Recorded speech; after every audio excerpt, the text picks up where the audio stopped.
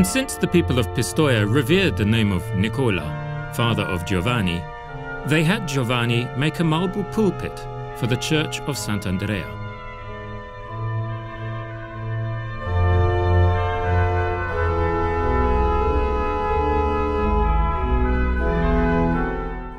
Towards the end of the 13th century, Giovanni Pisano was the most talented and innovative sculptor in Europe. He helped make sculpture one of the leading art forms. The culture of Frederick II of Swabia reached Tuscany thanks to his father Nicola, who came from the court workshops in southern Italy. His son Giovanni upset the classical harmonious canon, dramatizing sculpture according to the new Gothic style. The pulpit in Pistoia, as well as others by Pisano in the cathedral and baptistry in Pisa and in the Metropolitan Cathedral in Siena, display a complex and detailed range of symbols in their different component parts. These blend together to form a single piece of architecture and sculpture. The work was moved from its initial location in the church, and so the precise original layout of the sculptures is unknown. The body of the pulpit, nevertheless, still represents the image of the celestial city. Various parts of the work depict the topic of the apocalypse. The symbols evoked by the sculpted figures tell a story of wisdom, which is part of the series of images found throughout the medieval city.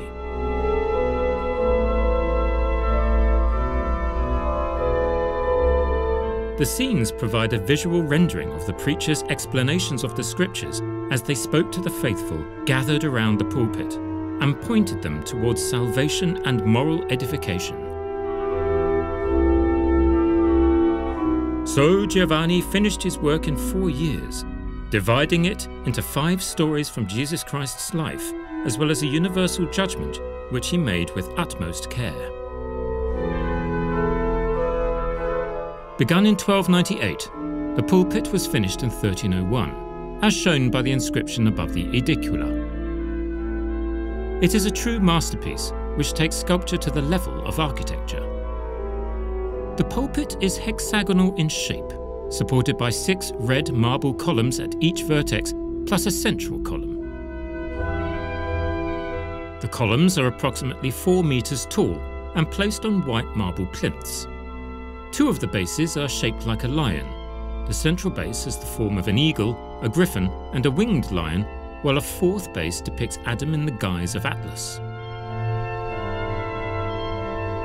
The 5 panels of the balustrade, with scenes from the life of Christ in high relief and the surrounding decorative figures, are sculpted from Carrara marble. However, the incredible scene we see today is not the same as the original image, as the base of the panels were formerly covered by a thin layer of glass with gold, red and green ornaments. There is little documentation of this pulpit's long history. In the 17th century, the work was removed from its original position and placed halfway up the left-hand aisle, squeezed between 2 columns and close to a wall. When it was reassembled, the vertical order of the panels and base figures was changed. This, in turn, altered its interpretation. Structural work was carried out in the 19th century, with the insertion of iron rods and stone where it was missing.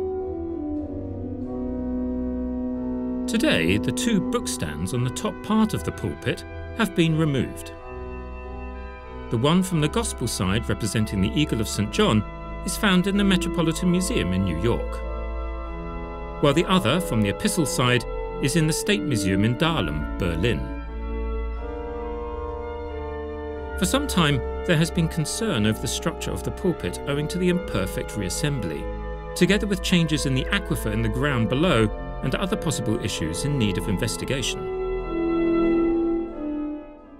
The scientific committee set up to ensure the conservation of the pulpit has started a series of studies and investigations to identify the actual dynamic behavior of the pulpit. The knowledge of shape and geometry are the basis of any preliminary study to the restoration works, Today, we are talking about accurate three-dimensional digital models made with measurement methods and techniques typical of geomatics. The 3D models created in this way provide a sort of digital twin of reality that allows the cognitive study of the original and to simulate those operations that could not be carried out without altering the work. In particular, I am referring to the decomposition of the pulpit into its elements, the virtual reconstruction of the original state, and the simulation of the restoration works. Against this background, the metric model, created from the measurements made by GeCo Lab at the Department of Civil and Environmental Engineering in the University of Florence, will also be useful for structural evaluation of the work. By calculating the correct inclination of the columns and the distribution of the panel's mass, we can build a reliable numerical model which can reproduce and estimate the dynamic behavior of the structure. Lastly, let us not forget its communicative impact. The 3D representations created will enable us to explore, in virtual or augmented reality, a range of approaches for the different categories of users. In terms of the digitizations, the difficulties that the pulpit presents are by no means negligible. These stem from the lack of light and the formal characteristics of the work, with very uneven reliefs and figures sculpted at different levels. The whole structure is covered by sculptures, with some figures that jut out a great deal, drapery, deep shadows, and hidden parts. The pulpit is a small piece of architecture with the wealth of details typical of sculpture. We have to be able to read minute details of the figurative parts with their dramatic expressions and meticulously carved figures, as well as material and structural aspects such as tiny cracks and traces of glazing and colour.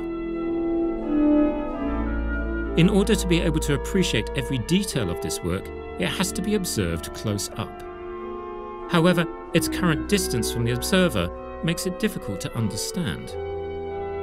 The traces of coloured glazing behind the reliefs, edges of gilded clothes, and words on scrolls that originally helped to provide a better reading of the work can only be appreciated from a very close distance. The 3D survey is often the least evident step in a restoration project, and yet it is the basis for all the preliminary analyses and for the project itself. In order to plan the intervention, it is fundamental to document the geometry and materials of the object. This enables assessment by other technicians and researchers, even at a later date, and another page in its history to be written. In particular, the creation of the topographic control network is the least noticeable phase in the survey, as there are no evident traces of it in the 3D models or final outputs. This phase determines the position of just a few points, while the laser scans and photogrammetry generate models with millions of points. And yet the control network plays a fundamental role. Several survey campaigns have been carried out in this church using different tools and methods.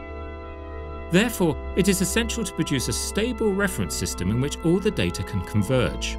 What is more, thanks to a stable framework, we can monitor the conditions of the object and verify if and how much it changes in time. All the data recorded using the different geomatic techniques are connected using targets in the unique reference system.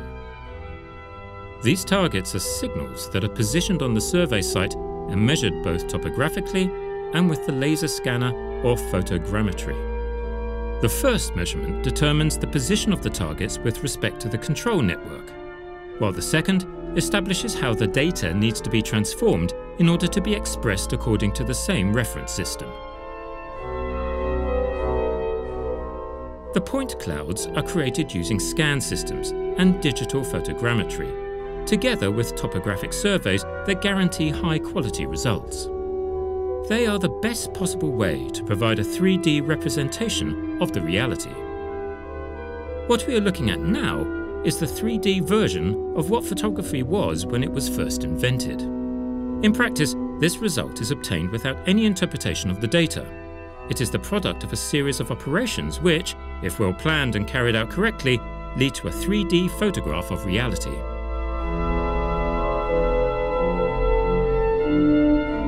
With photogrammetry, we can reconstruct the shape of an object and its position in space, starting from photographs which give a 2D representation.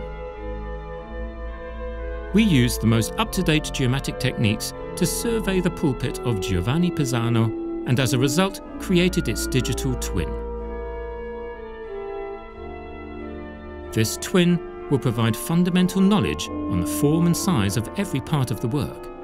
It will also represent the condition of materials making up this important monument, as well as its state of conservation. Using this twin, we will be able to explore how the parts might have originally been set out and provide a virtual simulation of a potential new location inside the church for the future.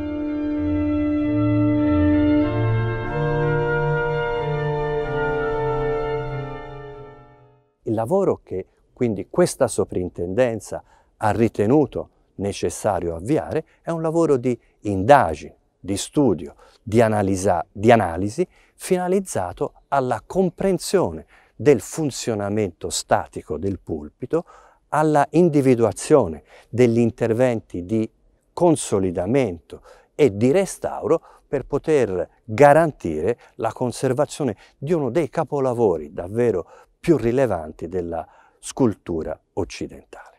Tutto questo lavoro di indagini e di analisi consentirà di precisare e di definire il migliore intervento di restauro di questo capolavoro, che potrà comprendere, integrare l'intervento di restauro anche forse parziali e limitati smontaggi della sua struttura.